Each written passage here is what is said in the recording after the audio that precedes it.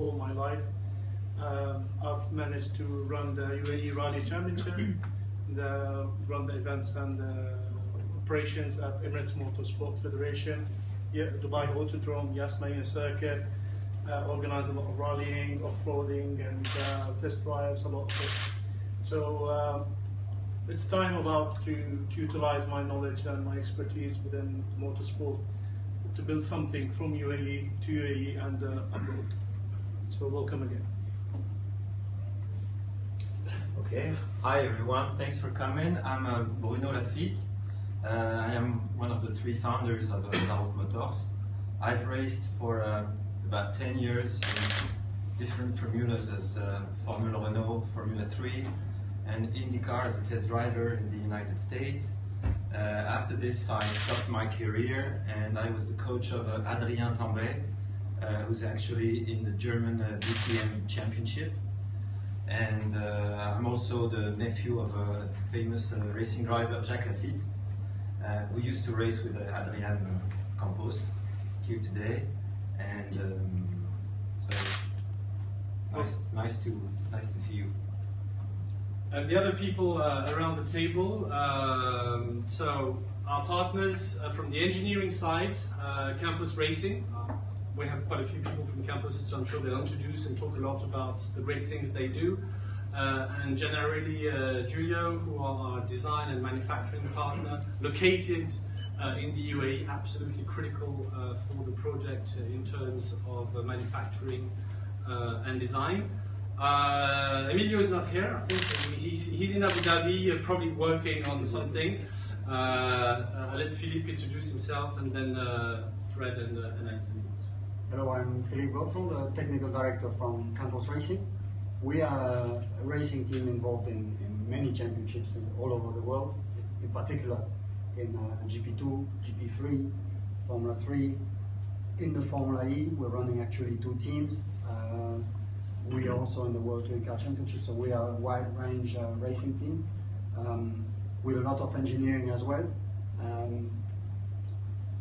Adrian is the person who's been pushing this many years. He's Spain's first real Formula 1 racing driver, and with this we had let's say the path done to do a lot of things.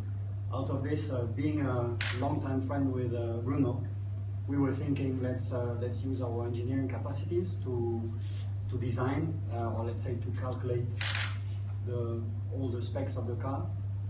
In particular, we did design the chassis. We did calculate the weight distribution, the stiffnesses, and we tried to do as good job as we can, which you will see should have a great result. We've been working as well on the suspensions, on the transmission, etc., and hand in hand with Fred and with Anthony to get this car, let's say, at least on the calculation side, well made from the first moment. Our racing experience helped us a lot, and for our engineers it was as well a very nice breath of fresh air, as we always see in the same race cars. We were very happy to work on this project because it's a really very exciting project. It's very nice. We like to work on beautiful things. This car is very beautiful, and a project which is new in a country like this is for us very interesting, especially coming from old Europe. So welcome and thank you for having a look at this. And yes, this weekend we're racing with our GP2, GP3 team. So some engineers who did work with us on this are not here now because they're on the racetrack preparing the race weekend, and we have the pressure is on, so you're welcome also to come to see us this weekend, especially Rio, who is fighting for the 3rd place in the championship, and did us the big favor to come because he's under serious pressure. Well, thank you. We'll get you talking, Rio. Let's finish with the... Good afternoon, my name is Frédéric Juillot. I'm French and I'm living in Dubai since 7 years now. In 2009, I created the company Equation Composite. The head office and the workshop are located in Dubai. Our main activity is making custom racing boats in carbon fiber.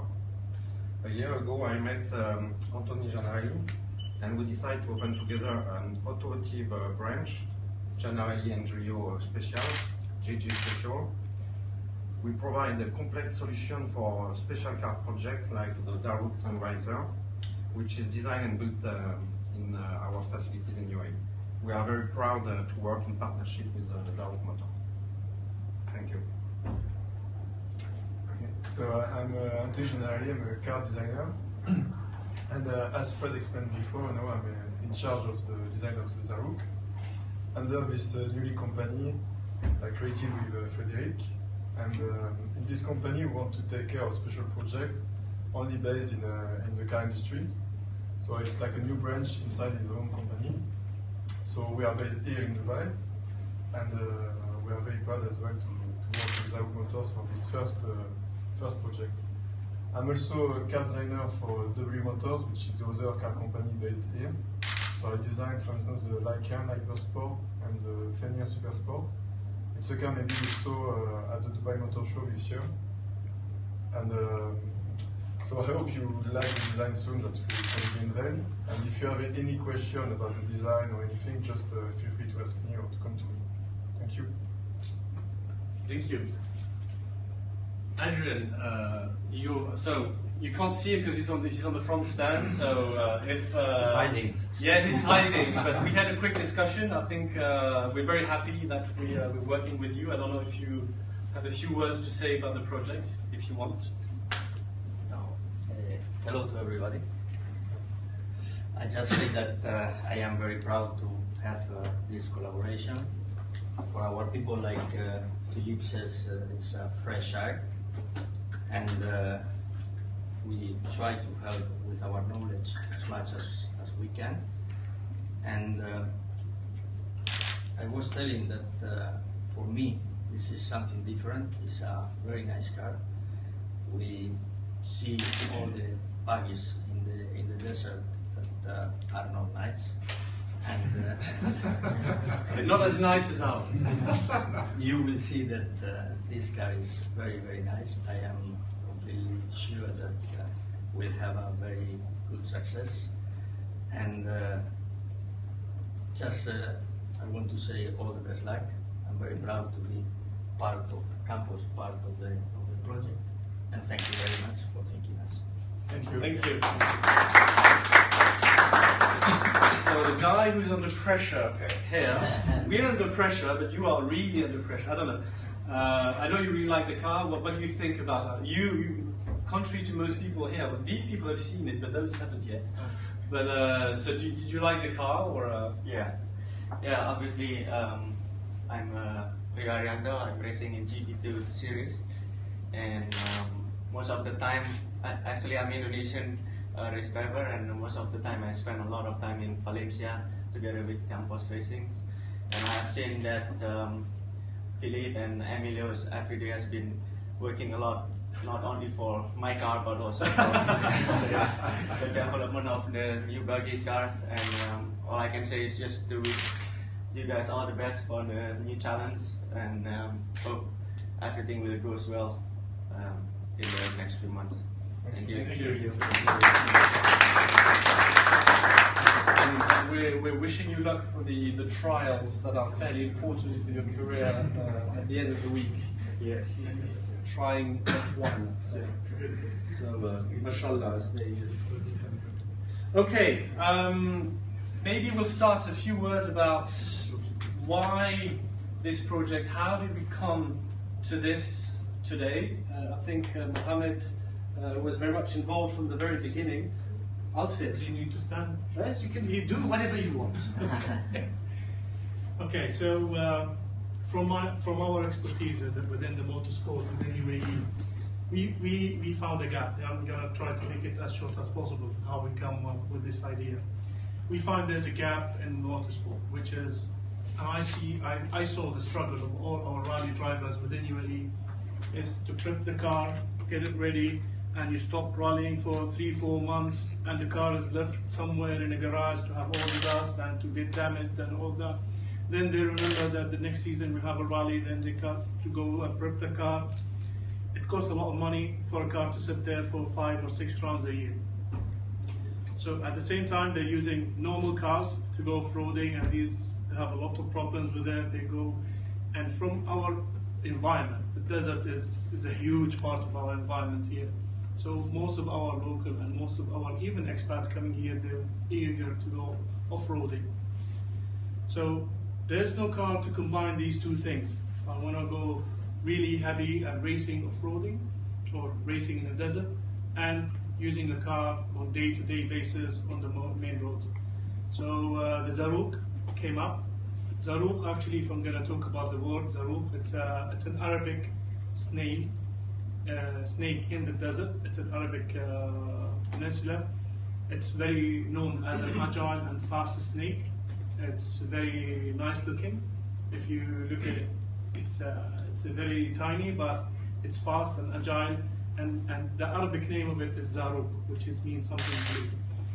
So this is the naming of Zarooq, and we believe that the car will be as fast, as agile as Zarooq. And later on in the presentation, we'll tell you exactly when you can test drive it. So that's the very short version of. They're all like, yes, yes, yes. It's at the end of the presentation. You have to sit through the rest before we can talk about that. So that's mainly how we come up with Zarooq. Maybe just one additional word on that. As you said, we saw a gap in the market because we wanted to create a championship here in the UAE to help people compete, to help groom pilots who will eventually perform in the global arena, and we couldn't find either the proper facilities, racetracks, because today it's only bahas, point to point, there is no proper sand racetrack, and there's no proper car that from a performance perspective and that from a convenience perspective, i.e. if you live here without AC, not possible.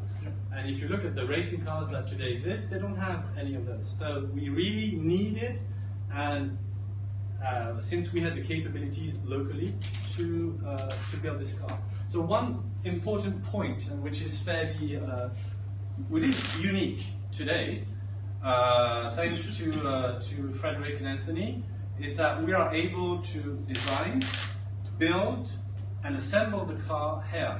It's a real Emirati brand and car because it is physically designed here, but it's also the body is bolted and manufactured here in Frederick's workshop. The body, actually today as we speak, there's a machine that is currently grinding and sculpting the molds of the body. So it's in Ajman, I think, is it? Yeah. We're even working in several Emirates. I mean, your facilities are here in Dubai, but we're clearly in the future we probably will be leveraging other assets probably in Abu Dhabi most likely, because there's a lot of things there as well, and the car is assembled here. So it is important for us that we are an Emirati company because we're building a car for the UAE market initially, even though we know that from a marketing perspective there is scope to expand and to sell the car internationally, but it was made and designed for this particular market. So here you can see some, I don't know if you can see very well, but this is interesting for you to see the genesis. I think this, I took this picture when we were in a bar near the marina, when the first sketches which were brought by Anthony, which were the very the top hand here, which are the very first sketches that Anthony came with, and which really got us very enthusiastic about the project. And then obviously there was the design elements where we worked on the engineering side with Campos, and these are some snippets of the team working on the chassis. So again, unfortunately you can't see the car today, but believe us, it is real. Well, you can see some bits of it, and actually this was taken quite a few months ago, so the car is well more advanced than that. But just to see how, for you to see how the team has worked on getting this car ready and up and running for here. What are the main elements that are critical or key for us and for this car? First of all, well, they're all important. I'll start with probably what drives really the performance of such a car is the suspension. A lot of time and a lot of, let's say, creative discussions happen between our engineering friends here on fine-tuning this particular element, because for an off-road racing car, I think you mentioned yesterday 50, 70, well, a huge percentage of the actual performance of the car comes from this particular element. The car is closed and has AC. Again, we want this car to be able to be used all year long in the UAE.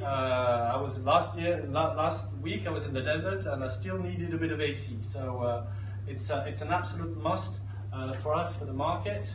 The car needs to be road legal because contrary to some buggies which are a bit cumbersome, we want the car to be able to be as versatile as possible. We want the car to be able to be the best in terms of dune crossing. So having the engine in the back, in the middle, is what, again, this was another set of interesting heated discussions. But for the sand, we clearly know that it is the best way for the car to be designed. Another element which sometimes some people find surprising for an off-road car, it is a rear-wheel drive car for several reasons. The first, critical when you talk about racing, power-to-weight ratio, is the weight. For such a car, were we to have four-wheel drive, we would add an additional, 150, 200 kilos. So, you know, you're adding 20% to the weight of the car. It's huge. So, and considering that it's a racing car, you know, you go sufficiently fast that the rear-wheel drive, which sometimes you need in crossing, is less necessary. So these are the main elements which, in terms of conceiving the car, drove the design. Where are we today? Today, the chassis, the wiring, the engine, all is done. What we're waiting for, and I remember when we discussed during the Dubai Motor Show, one of the challenges when you're building a new company here, especially in the automotive industry, is the supply chain. You're not in Europe where you have suppliers and potential a whole supply chain behind you. Here it is more difficult. So we are getting the suspension in and we are getting the molds finished. So we should be, and I'll get to the timetable later on, we're in a good position to deliver the car very, very quickly. As far as the racetrack is concerned, the concepts, the designs are all done. We found potentially a place, and we're working on the final designs and the financing to start the construction of an off-road sand racing track. If you allow me here to just elaborate a little bit about the track. In order for us, it's also, we found a bit of a gap actually. If I'm going to buy this car and be very proud of it, it's nice, it's amazing, and I'm new to this industry, new to this motorsport, or new to the off-roading facility, is where can I try this car? Who's going to teach me how to drive it? So that's also, we thought of that, and we decided that we should build a track, a specialized track, off-road track, to teach people how to use it. Maybe use that track even for like an autocross or the rallycross for the off-road, for the Zarooq, for a different participant. So this track is a starting point for people to try to use the car, to learn the car, and for the experienced people to race in the track. And the sky is the limit on that. You know, we can have corporates, we can have visitors from outside, increase the tourism, which can come and use the car as a passenger, as a driver. So that's why it's completing the project with a racing track to be affordable. Sorry, I couldn't have said it better. Yeah. A few additional things in terms of partnership. Obviously, the strategic partnerships are sealed with our friends here. We're working on additional partnerships, so I can't tell you who, but with major car manufacturers for the engine mainly, and some other parts, and some other suppliers. So we'll be announcing those. One of them should be able to be sealed in the very near future. I think it's time that we show what the people actually came for. Is to see the actual design of the car. So if you could. I'm tall enough. Yes, yes. So this is the work of Anthony. So this is, you only saw until today the very first sketches. I think these are like 9 months old, but these are very fresh from out of Anthony's computer. I don't know if you want to say a few words, Anthony, but I know that you don't like it. But if you want to say a few words on maybe not your inspiration, but maybe what drove you when you drew this. Just what I explained before, basically, to the camera. There's no direct inspiration when you design something like this. You start from the brief. So the brief was very clear. It has to be the best car in the tune. So you need short overhangs and big tires. And we wanted like a sporty feel, so it has to look like a sports car. So when you combine this, basically it goes through your brain and you end up with that. So the idea was it's a 2-seater, so there's no need for a big trunk. And the engine will sit very low for the center of gravity. So we still have a lot of space at the back of the car. But we can accommodate a very nice silhouette like this, like it's called fastback. And this is very particular on this market. Some other idea was like it has to look a bit futuristic but still very strong. So some area of the car are very brutal, like the bumper, for instance, it's very strict. And some other area are much more, in a way, feminine with like nice soft shape. I would say it's more the back of the car with some curvy shape around the wheels. And the rest of it, it's all guided by techniques, basically, to accommodate the best feature to get the best performance into the car. So again, short overhang, very big clearance around the wheels, so all the sand can go through easily, and the cabin has to be closed. It's a small cabin as well for the air conditioning, etc. Big enough, well, to check, for tall people. I fit in. Yeah, pretty much. So above 190 and above 100 plus kilos. And again, there's a lot of techniques when I worked with Frédéric on like defining the trim lines, defining how we're gonna open the car, how we're gonna service the car. So everything is very easy to maintain. You can dismantle the panel very easy. So this, again, from what Mohamed was explaining, it's very different from a normal mass production car, which is a nightmare to maintain. So combining all this and making it look cool, because basically, you have to feel proud of your car, and so that's always the main motto. And we will circulate later on. Yes, we'll be generous enough to circulate high-res photos of these to you guys, so you get the chance to. If you haven't done so, give us.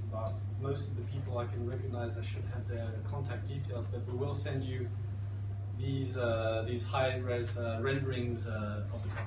Frédéric, I don't know if you want to add something, because again, you had some very interesting. There were some very interesting discussions and input from yourself into the design of the car. I don't know if there's anything else you want to add on the some of the technical, the practical aspects of it. Yeah, Anthony told us the main spec of the car. What can I say is we will use vacuum bagging. We will make this car with a state-of-art. The body will be in fiberglass or in carbon fiber. It will be infused under vacuum. The chassis, the tube of the chassis will be cut by laser, so it's fully very well adjusted, and all the car will be handmade. We will make everything by ourselves. And we can capitalize on your experience in new materials such as carbon fiber, which will be used to some extent into the let's say, decoration or interior side, but also later on into more critical elements of the car. And again, that's one of the reasons we also liked working, is you're very good with that. And again, actually, the orange thing was a very heated debate whether you like the orange or not. We like it, but some people were more classical with the grey and all that. And maybe we should strike a vote for the prototype. Which colour should it be? Well, this is a discussion we can have later on. This probably you all have to come closer to see it. These are the technical specifications of the car. I'm not a technical guy, so I'm not going to talk a lot about that. Some of the key elements you already know. The car is going to weigh about a ton. Is going to be powered by a 3.5 V6 engine, which should yield something standard 300 horsepower. Can be boosted up to 500 or even higher, but that's for the beginning. 500 horsepower for a ton should be enough in terms of power. This is going to be coupled with a proper racing gearbox, which will really transform or give the drivers a real great experience and performance. The suspension travel, these can be adapted depending on the usage that the person want to go. Up to 45 centimeters of suspension travel, which on a car that weight is tremendous. Again, don't forget, everyone's raving about how good the car is looking. It looks very good. Thank you, Anthony.